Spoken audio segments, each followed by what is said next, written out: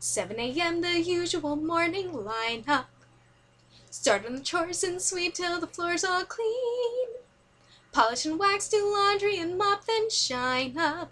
Sweep again, and by then it's like 7:15, and so I'll read a book, or maybe 2 or 3. I'll add a brand new painting to my gallery. I'll play guitar and knit and cook, and basically just wonder, when will my life begin?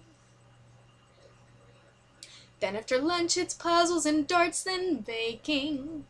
Paper mache, a bit of ballet and jazz. Pottery and ventriloquy, candle making.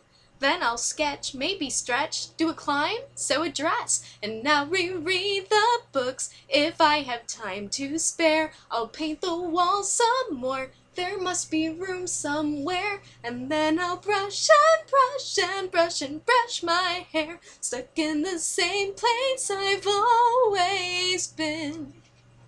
And now keep wondering and wondering and wondering and wondering, when will my life begin?